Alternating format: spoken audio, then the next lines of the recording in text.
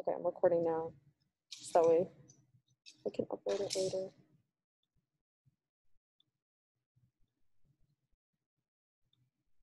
Okay.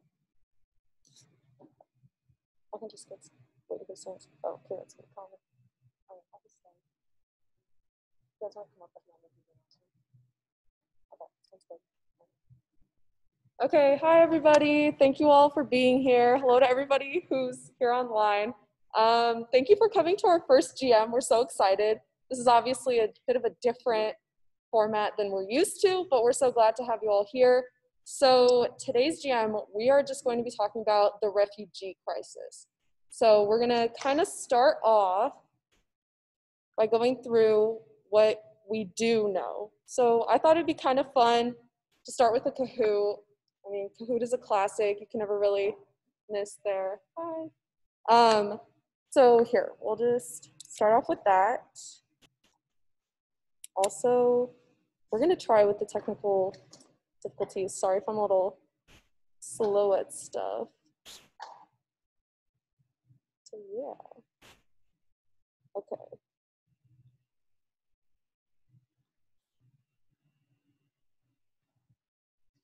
Okay, there we go. And we can't get the sound to connect. Did we get the sound to connect last time? The sound didn't connect last time. Right, you can. That's okay, you can play it in your head. Oh, there we go.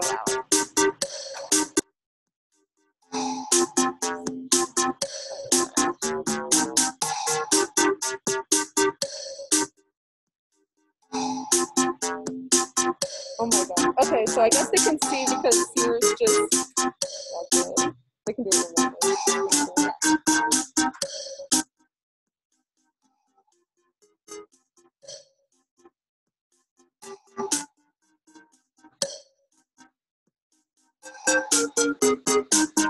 Okay, we'll go. Oh. We'll give it like another 50 seconds.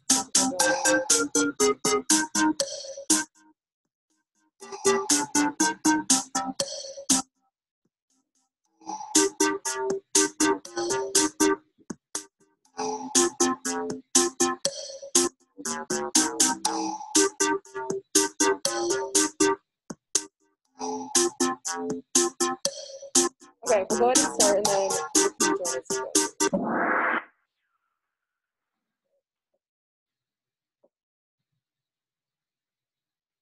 Okay, so how many displaced people are there around the world?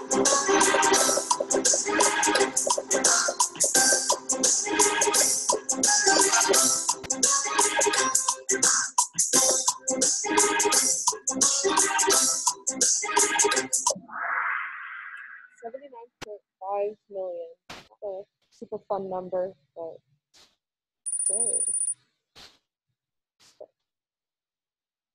How many refugees are there around the world?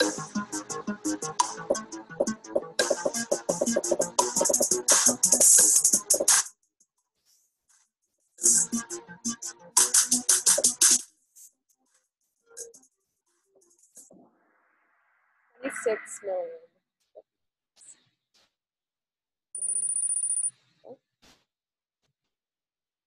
Which source country has the most refugees? It's like, source country is how they word it.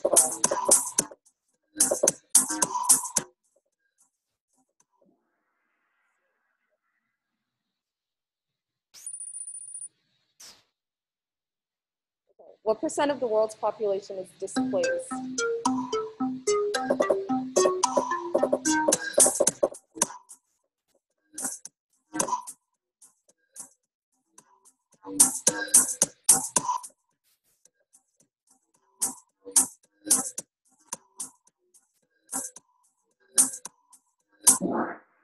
One percent. So less than 2.5. That's good. All right. Done. What percent of refugees are women and children?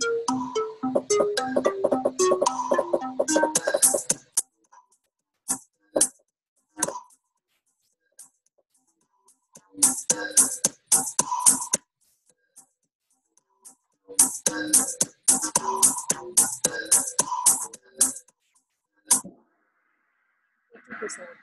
Sometimes it is greater than that depending on the country, but the average is 50%.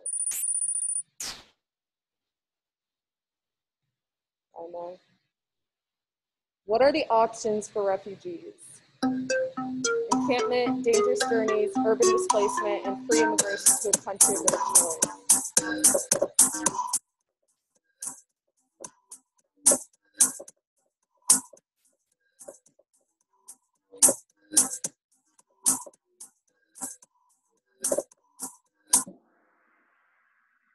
So all of those three options are correct.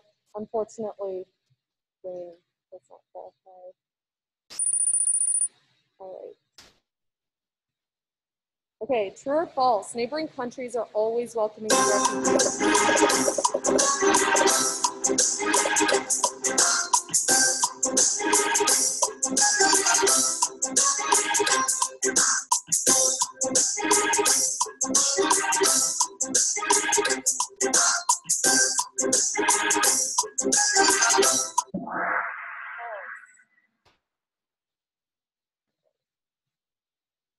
Last one. What is the cause of mass enforceable displacement? All of them.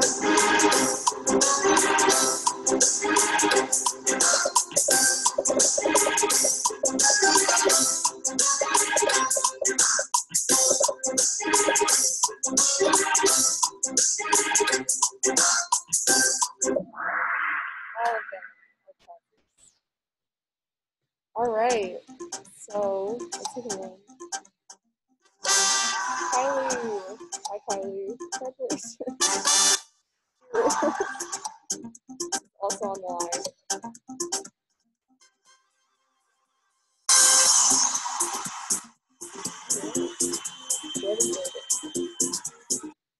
All right.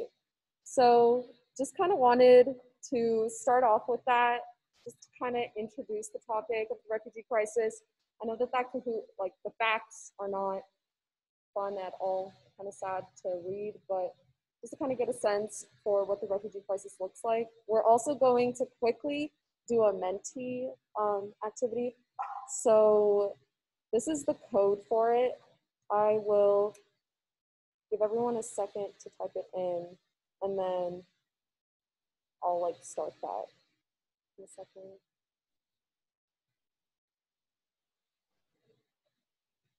Menti.com. It's just a general like survey kind of website. So, yeah. When you guys put in the code, does it like take you there? Or yeah, okay. All right. That's the code we have for Menti. And let me just pull that up.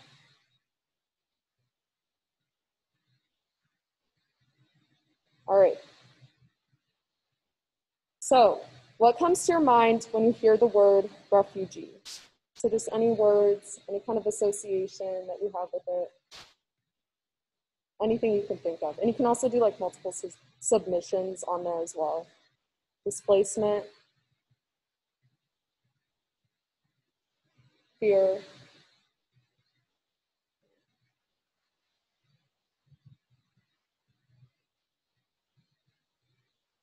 there's a lot of homelessness, a lot of emotions, so scared, fear, in trouble, camps, journeys. We have some of the causes, so economic crises, war, definitely.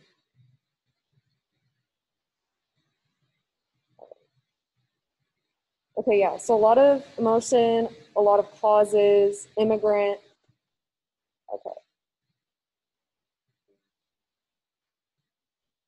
All right, so what do you think are causes of mass enforceable displacement? So we kind of covered that a little bit in the Kahoot. Civil unrest, hello, war, economic hardships, the environment.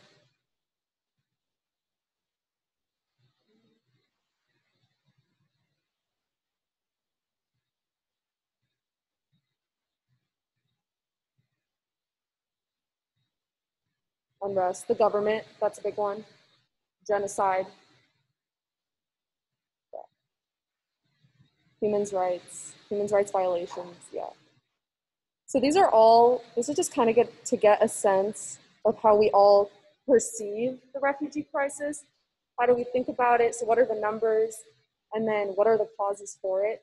So today we're just going to talk about the refugee crisis from both of those perspectives, kind of just to raise awareness and educate more about it. The refugee crisis is definitely a human right crisis, and it is definitely a global health issue, but a lot of the times we talk about it as if it's really far removed. So that's kind of why today I wanted to take a second to really look at the refugee crisis and talk about a few of these countries. So just kind of summing up what the WHO is talking about. So all of the numbers, right? So there's 79.5 million displaced people worldwide, and that's by the end of 2019. So that's not taking into account this entire year, which honestly has really amplified the refugee crisis because of COVID. COVID is really rampant in refugee camps, and it's really a big part of this issue. So that's without taking COVID into account. Of those 79.5 million people, 26 million are refugees, 45.7 are internally displaced, and 4.2 million are classified as asylum seekers. And 40% are children. The statistic varies on how many are women and children, but the top source countries are Syria. Syria is classified as the worst human rights crisis. Venezuela with 3.7 million, Afghanistan with 2.7 million, South Sudan with 2.2 million, Myanmar with 1.1 million. And also just to kind of speak on this, we're going to talk about a few of the main refugee crises, but that's not at all to discredit the refugee crises that are happening in so many other countries and so many other areas. So Somalia, Rohingya, Congo, all of these are still substantial issues. So yeah, this is kind of like a nice graphic that sums it all up. It's from the UNHCR. So the refugee crisis today. So we talked about some of the causes in the WHO, but the main causes are classified as war and civil war, human rights violations, economic hardship, and the environment and climate. And a lot of the crises that we're going to talk about today, it's a combination of a lot of these causes. So really, what are the choices for refugees? You're faced with all these causes and you don't know what to do or where to go. So the number one choice is encampment, leaving your country, going to a neighboring country. Hopefully they have some sort of refugee camp set up there, if the conditions are even tolerable. The second is urban destitution. So that's just trying to gain access into another country and kind of make it on your own. This is really difficult to do, especially because the infrastructure of other countries is just not set up to accommodate refugees. If you don't speak the language, your degree might not transfer into another country, so this is also not a good alternative. And then the third is dangerous journeys, just to even make it out of your own country. And that's the image you see here. This is actually a raft of Syrian refugees that are trying to get over to Turkey. So yeah, just none of them are really good options. And then also like the underlined stuff are all links to different resources and TED Talks that talk about these issues. So I'll send this out after the GM, and then you guys can look at that if you would like. So we're going to talk about 3 refugee crises today: Syria, Afghanistan, and South Sudan. The refugee crisis in Syria is the largest refugee and displacement crisis of our time. The cause of the Syrian refugee crisis is civil war and political conflict. There's a lot of different external players that I won't get into.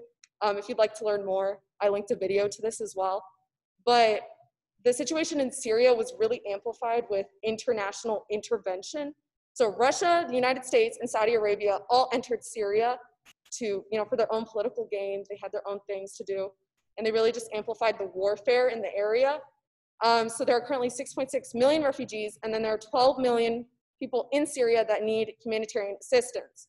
But healthcare centers and hospitals, schools, basic lifeline things are being targeted and destroyed both by the government and by the United States and Russia and Saudi Arabia. And then chemical weapons are also used by the Syrian government. So this is what Syria looks like today in some areas. And then the role of the United States. So the United States intervened under the Obama administration and continued, and they've ordered a lot of strikes. Most of the refugees from Syria will go to refugee camps. So Zaatari is actually the largest refugee camp in the world. It's located in Jordan, and it's actually evolved into a permanent settlement. So this is a picture that honestly doesn't even capture the entire size of the refugee camp, but it's been there for the entirety of the Civil War, and we're now entering the 10th year. The second refugee crisis we're going to talk about is Afghanistan. So Afghanistan is the second largest refugee crisis, and the cause was fleeing violence for the past 40 years. Ever since it was invaded in 1979 by the Soviets, Afghanistan has been continuously invaded and destroyed by external forces. A lot of refugees are forced to return to Afghanistan from Europe, Pakistan, and Iran. So that contributes to internal instability, not stability. And they're seen as economic migrants rather than refugees. And there's a really big lack of humanitarian aid in Afghanistan. A lot of people have just really chosen to look away, which is really sad. And then the third refugee crisis is South Sudan. South Sudan is now entering its 6th year of conflict with violence, deteriorating conditions. And we also see the combination of multiple causes here with flooding, food shortages, diseases. 80% of South Sudanese refugees are women and children. And then refugee camps are in neighboring countries, but unfortunately they're just not set up to be sustainable. Children only have access to primary education, and there's very limited supplies. There's a lot of talk about restructuring refugee camps, especially in South Sudan, but so far they have not really embarked on that. So I just kind of covered the top 3 refugee crises, and honestly, this all contributes to what is our perception of refugees. We all reside in the United States in some capacity. How do we perceive the refugee problem? And a lot of the common things that you'll hear is, it's not our problem. So this is something that's far removed from us. It's another country's fault. You know, why don't they fix it instead? Why do we have to bear the burden? The cause is underdeveloped or third world countries. That's really common, you know, idea. If they had the infrastructure to handle it, they wouldn't have refugees in the first place. Another one is that they'll ruin our economy, which is a lot of the neighboring countries don't want to take in the refugees, and they're not set up to take in such a mass influx of people. And honestly, another thing that amplifies it is just not the normalization, but the desensitization that we experience when we see so many of these crises. So this is actually a picture, it's a really sad picture, but it's a Syrian boy who drowned on the beach while trying to make the journey out of Syria to Turkey, I believe. I could be wrong on that. And this picture circulated pretty much everywhere. I remember when it did. And over time, you know, Syria has only worsened. So despite constant media coverage, despite people's efforts to bring awareness to it, these situations just continue to amplify and get worse. So this is a lot of the negative perceptions of refugees and the refugee crisis. We see it, we're like, what can we do anyways? But what oftentimes people forget is that refugees are, honestly, their countries are just like us. The United States especially has this perception of these countries as third world countries. You even Google, when I was making this presentation, I was Googling Afghanistan just to find some pictures of the country.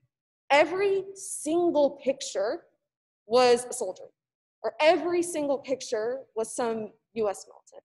That is such an inaccurate representation of the country and everything that it's been through. So I really wanted to include these pictures. South Sudan has such a vibrant, rich culture. Afghanistan is absolutely beautiful. I have a lot of friends from Afghanistan. It's a beautiful country. And then in Syria too, this is a before and after of what the area looked like. So I really want to emphasize that oftentimes when you're looking at pictures of humanitarian crises, especially the refugee crisis, just a lot of pictures of destroyed buildings and people fleeing their homes, but it's important to remember that these countries are still beautiful countries, and it's just really unfortunate that due to external forces and conflict, and honestly, just set up that way, that this has happened, right? In a lot of these countries, Syria, for an example, they were colonized, if you're into history, you know, Syria was colonized, left unstable, a dictatorship took over, and that's why you see the Syrian civil war, and that's why you see refugees. So it's just really important to remember these people and the countries that they come from. So who are refugees? It's really important to listen to their stories. So we talked about the numbers today. We We talked about the crises, but the people are what really matter. So for an example, there is a documentary on Netflix. I highly recommend it. It's called The White Helmets. And this is a volunteer group of people in Syria, Syrian citizens, who are the first responders to a lot of the bombings and strikes in Syria. And they risk their lives every day to save people from underneath the rubble. So I really highly recommend watching that documentary. So refugees are heroes. You have Yusra Mardini. She's an Olympic swimmer. She was a Syrian refugee. And then I found a really heartwarming story about Bizamani, who fled Rwanda when he was 2, and now he owns a business and is a prize-winning singer. Honestly, also the perception of refugees is that they're helpless, they're destitute, but these are people just like us who are capable of everything that we are as well. And if given the means to achieve, they will. So some quotes that really resonated with me when I was looking through the stories of refugees: no one puts their children in a boat unless the water is safer than land. That's really important. A lot of people will criticize refugees for even leaving their country. Why are you taking that dangerous journey? In Venezuela, that's a really common thing. Even people seeking asylum in the US, right? That's the perception that our government has of them. A refugee is someone who survived and who can create the future. Refugees are not terrorists. They're often the first victims of terrorism. And this is, I think, another important thing to touch on. A lot of these refugees will come from predominantly Muslim countries, and we have this perception, at least in the United States, Muslims are terrorists. It's a stereotype. And so it's really important to recognize these stereotypes that we have and to really work through them and recognize that people in these countries are terrorized by terrorists every single day. They're oftentimes the people who experience it the most. They truly are. So yeah, what can we do? We just talked about all these crises, but what's our role? What can we do? We can donate to the UNHCR, Save the Children. There are so many incredible programs out there that are here to support refugees. We just have to donate to them if you are able. Educate and learn. So I really just brushed the surface of the refugee crisis. I just put in the main information that I have on each of these crises, but learn more. There's resources linked in this PowerPoint.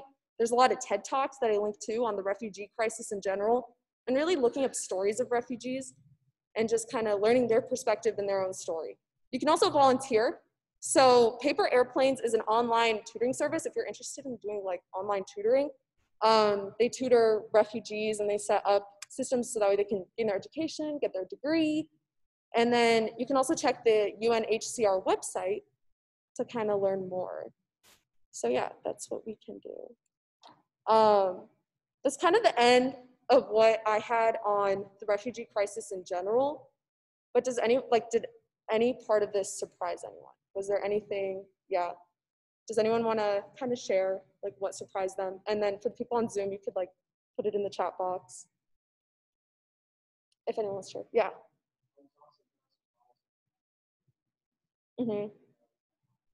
So you're surprised by the numbers and how high they were? Yeah, definitely. It's not something that gets constant media coverage. It's just kind of background noise. That's how I feel it's perceived. Was there anything else that surprised anyone? That they maybe want to share? Yeah.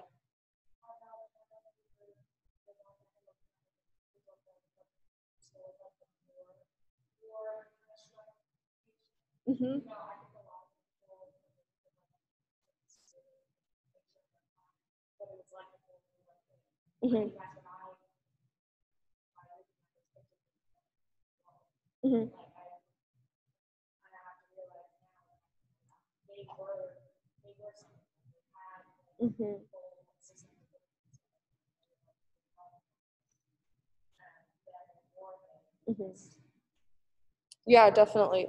So looking back on the pictures of what countries used to look like and how they really are versus how they're portrayed is definitely really important. I do have a personal connection to this issue, which is my family is originally from Syria. So I personally have been to Syria when I was really young before the Civil War. So I know what Syria looks like, right? I have a lot of friends from Afghanistan. I have friends from these countries. So I know what they look like. But if you don't have a personal connection to these countries, it's really hard when you're looking up information and pictures. This is all that you're getting. Even when I was putting all the pictures in, wow, this is like the way that these countries are represented is so wholly inaccurate. And oftentimes we also, I think, forget that these countries were well established before the United States was even established, but that's not how it's portrayed at all. Is there anything else? Yeah.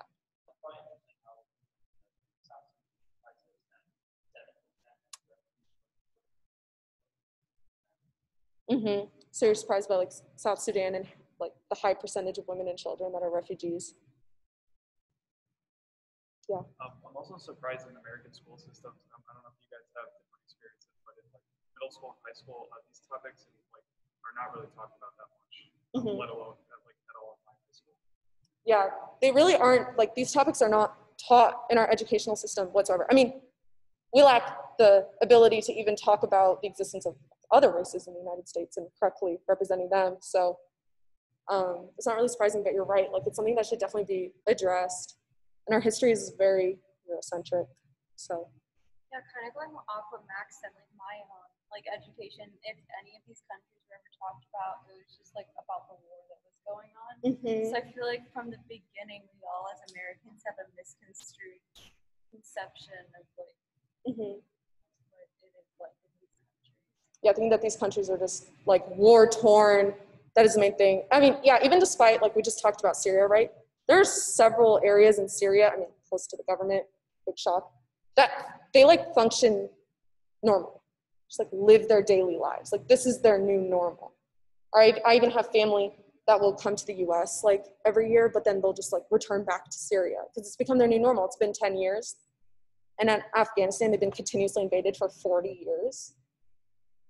So yeah, definitely. Does anyone else have any like thoughts or questions at all? Yeah.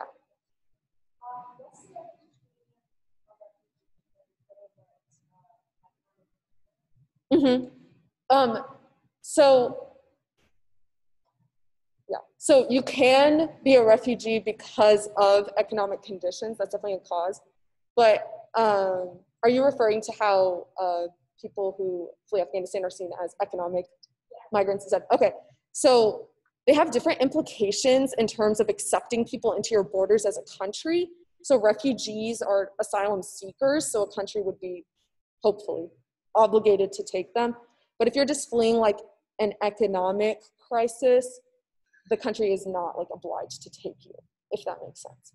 So you're seeking asylum versus you're not doing so well economically in that country. So it makes a big difference as to whether they're accepting you into their country or not. And that's why a lot of these countries, so Europe, Pakistan, and Iran, will not take Afghani refugees because they classify them as economic migrants instead of refugees. Thank you for that. I should have clarified. Is there anything else?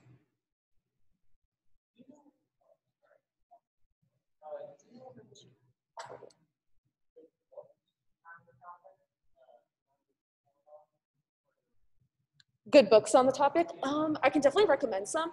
I have a resource list actually that I came up with while making the presentation, so I'll definitely send those out. Even if you look up, honestly, like books about refugees, I think that a lot of them, I would recommend ones that are like first person narratives, right? Because that's how you're going to get the most genuine understanding. Did you have something?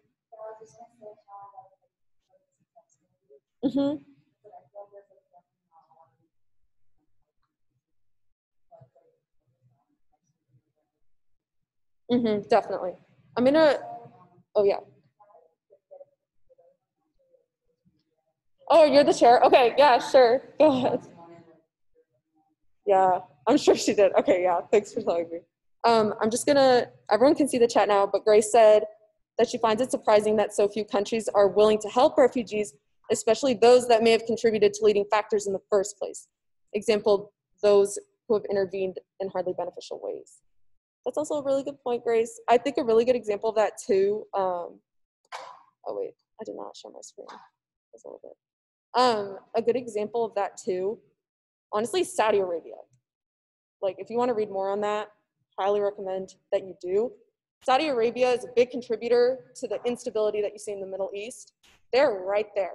they should be accepting those refugees and they should be doing their part, but they don't. They just really contribute to instability. That's like a whole other thing. But yeah, definitely, that's a really good point. And especially the United States, like we amplified the crisis in Syria. Yet we barely take any Syrian refugees. So does someone else have something? I feel like I saw. Okay. Well, thank you guys all so much for sharing. I really appreciate it. It's definitely there's so many layers to the topic. There's so many things involved, and it's really important to just talk about and learn more. I think I personally wouldn't know so much if I wasn't so personally like invested in the issue. So yeah, I definitely think it's important to learn more. Just some announcements for you all. So this is our first GM. Thank you all so much for coming. We're hoping that GMs this year will be structured like this, where we get to talk about a specific issue, have a discussion about it, really engage with the issue. And then we'll have our next in-person GM in October, and that'll be about mental health, because that'll be Mental Health Awareness Week.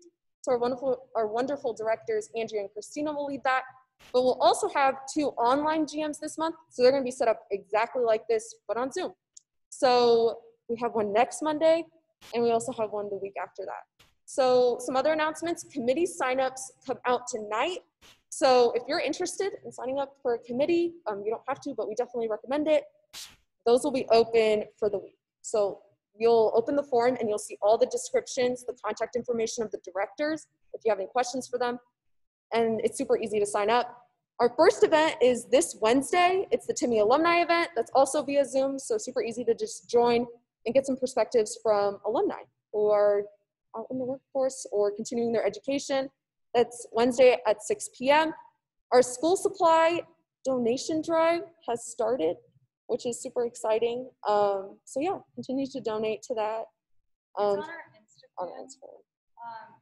And then there's the, like they put Kathleen Corey, who's coordinating all that. If you want to donate, all you do is Venmo her and then tell her what you're Venmo. That's all on our Instagram. So, yeah. Sorry. No, you're fine. It's all on Instagram, so just Venmo Kathleen. The Community Service Initiatives form will also be sent out tonight. So I think, does goal start today? Like this week? Yes. So some amazing programs will start today as well. And then club dues will be online. More info on that later. So those are announcements. Also send out an email with the slides to this presentation and these announcements listed out again. And there's our slide with our Instagram and our mailing list. So yeah, thank you guys so much for coming. We'll stick around for a little bit if you guys have anything you want to talk about. Make sure to grab the stickers and the hand sanitizer. Those are for you. Oh yeah, the picture. Okay, sorry. No, you're fine. And thank you to everyone who joined us on the line. I hope you guys could hear me. And it was like, okay, thank you all so much. We're so excited that you guys all joined. Hi, Grace. But yeah. Yes, we could hear you. And the Kahoot was such a good idea because it was super interactive for those of us that are at home. Thank you. That's so nice of you to say. But yeah, thank you guys for tuning in, and I'll send out an email with a recap of the announcements. So yeah, thank you guys. Bye.